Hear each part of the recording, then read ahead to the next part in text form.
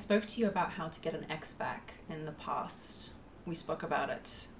And the premise of getting an ex back, and also the premise of some of my other content, is how to get him or her, if you choose to see it in that way, to cherish you. And a lot of that content is based on the precipice and on the fact that one is mirrored by the outside world. One's attitude towards themselves is mirrored by somebody who's looking at you. So if you feel you are worthy of something just humane and maybe even special, or maybe some kind of interaction that is, you know, of value, and you're cherishable, you are somehow a gift to people around you, then people will treat you accordingly. And the whole concept of getting an ex back is, number one, that you probably don't need to, but if you choose to do so, the only way to do it is to cherish yourself first. It's about self-work. It's about concentrating on the self and becoming the person you want to be, and then one of two things will happen. You will attract that person back because perhaps it was in some way your fault in the relationship, where you weren't clearly being yourself, not communicating in the right way, just terrible to be with in some ways. Or you will realize that that person wasn't for you and they were terrible to be with. And a part of being cherished and a part of showing up in the world as somebody who you want to be is having strong boundaries and not putting up with terrible things from other people. When I talk about having strong boundaries, especially for a woman, it is so important, if you want to be in your feminine and in your beingness center, to not put up with things that people want to subject on you. It's so important that you guard yourself like a castle, like a fortress, like the dragon with the treasure, like something that is special and sacred, because you are. You cannot deplete your energies.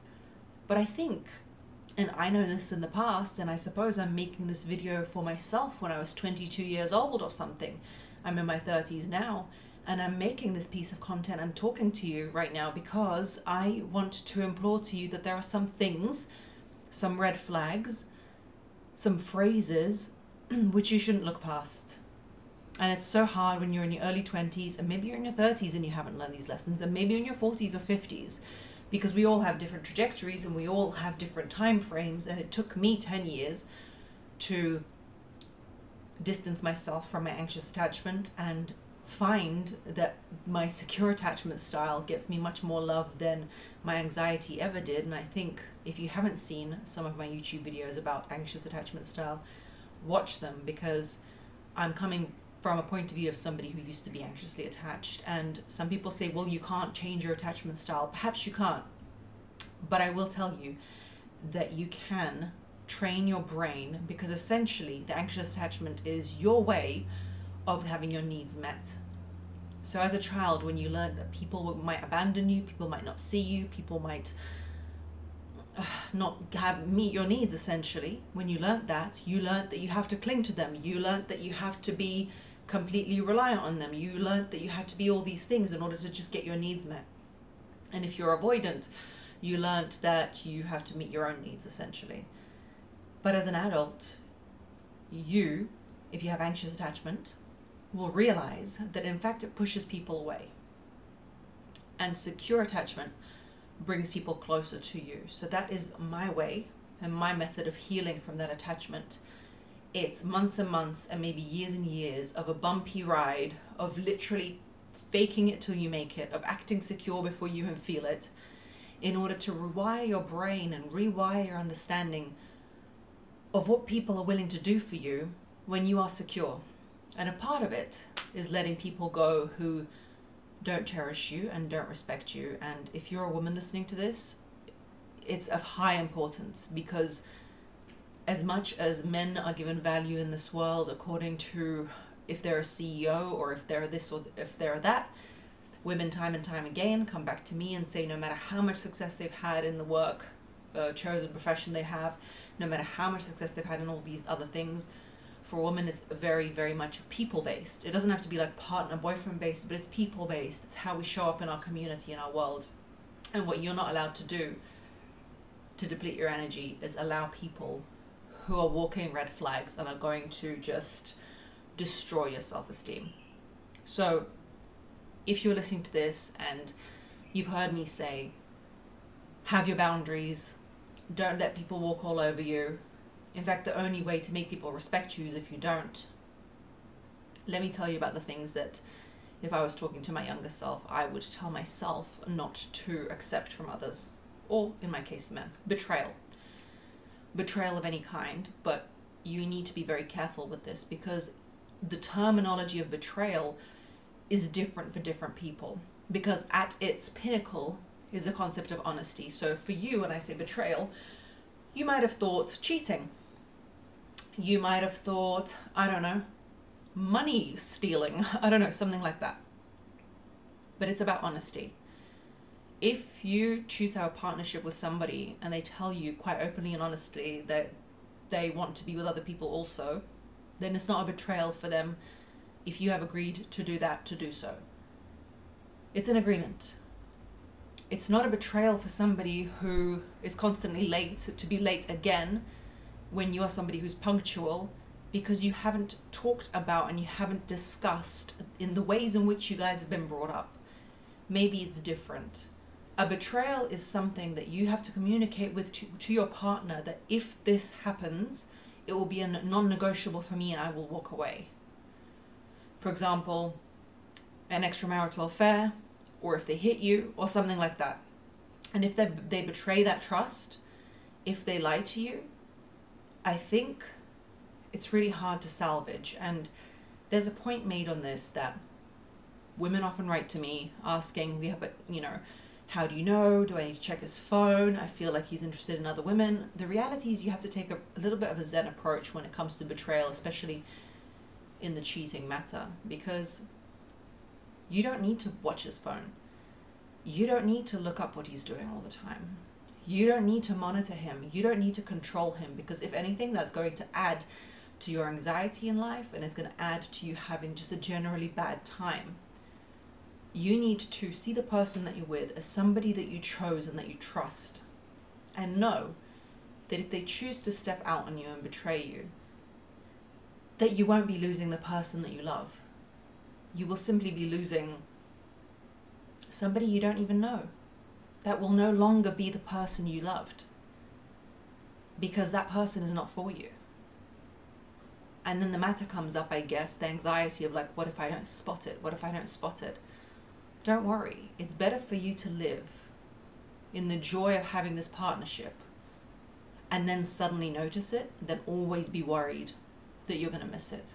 Trust me, you will notice it, because you'll be coming from a center of love to yourself. People have traits when they start to step out on you. People start to treat you less well because they want to have an excuse for why they're acting that way. People start to spend less time with you. People are reluctant to see you in a good light. There's going to be so many signs to which you don't even need to find out that he is betraying you.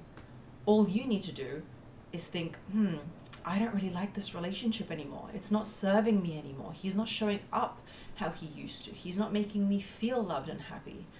Or she, if you're a man listening to this. So don't worry. You won't be losing the person you love. You'll be getting rid of a relationship that wasn't real anymore.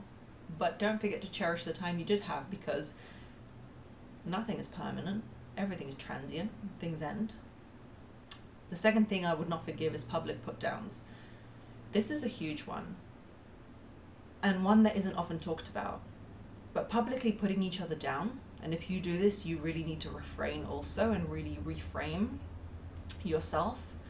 But public put-downs and constantly talking about that person in front of other people when they're around, especially if they're around, but publicly is a no-go for me. So if you're around a man and he's constantly, oh yeah, she's so stupid, look what she said, oh, she doesn't know how to do this, oh, she doesn't know how to do that, that's a massive red flag for me. You are supposed to be a team.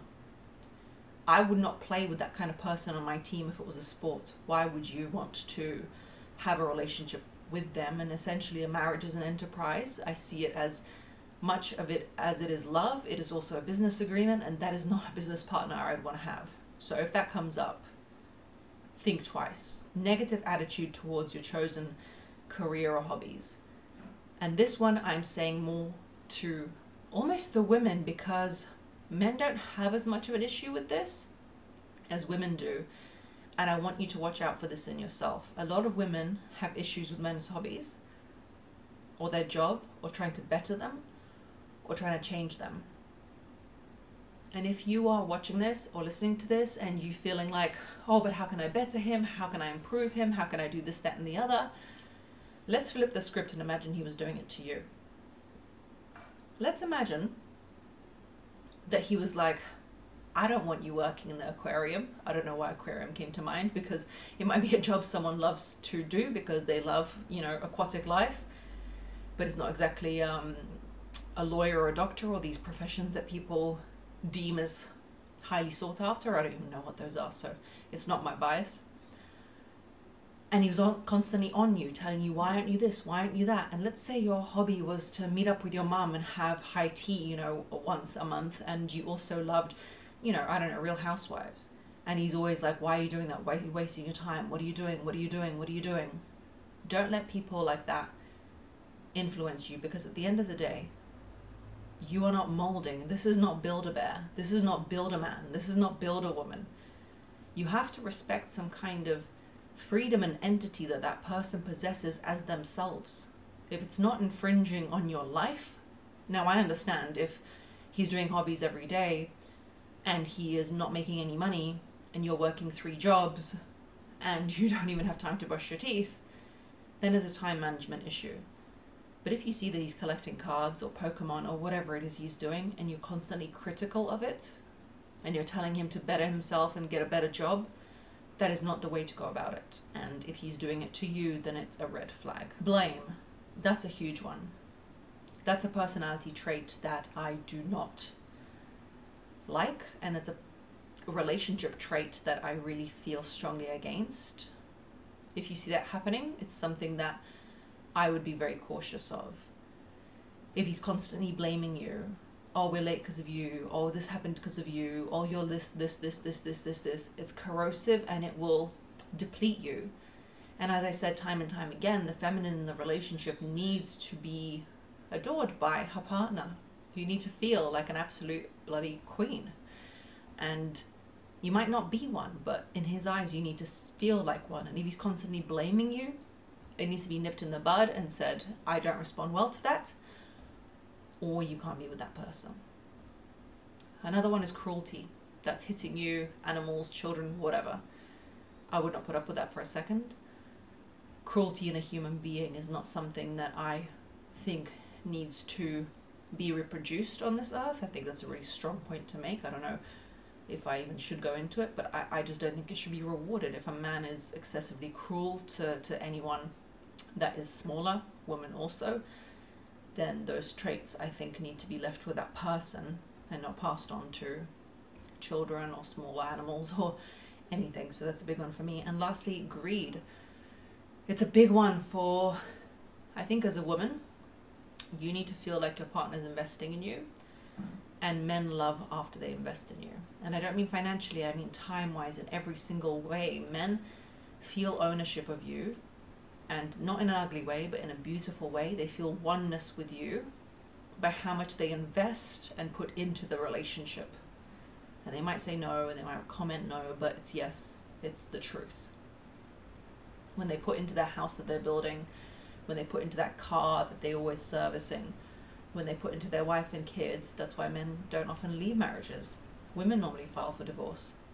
But the point being is, if you're with a man and you're not married yet and you're together and he's counting every penny, it's more so not about the money you can get out of him, because who needs to get money out of people anyway? That's a ridiculous concept. It's more about the fact that he is not going to be a team player with you. He's not going to look after you. And there might be times when you are going to need that, and he might need that too. So if it's always a division, if it's always what's yours and mine, if it's always I did this, why aren't you paying for it now? That's a non-starter for a union together of two people. Phrases that will spark the red flag is if you bring up what they've done that's hurt you, and the answer is, I was just joking.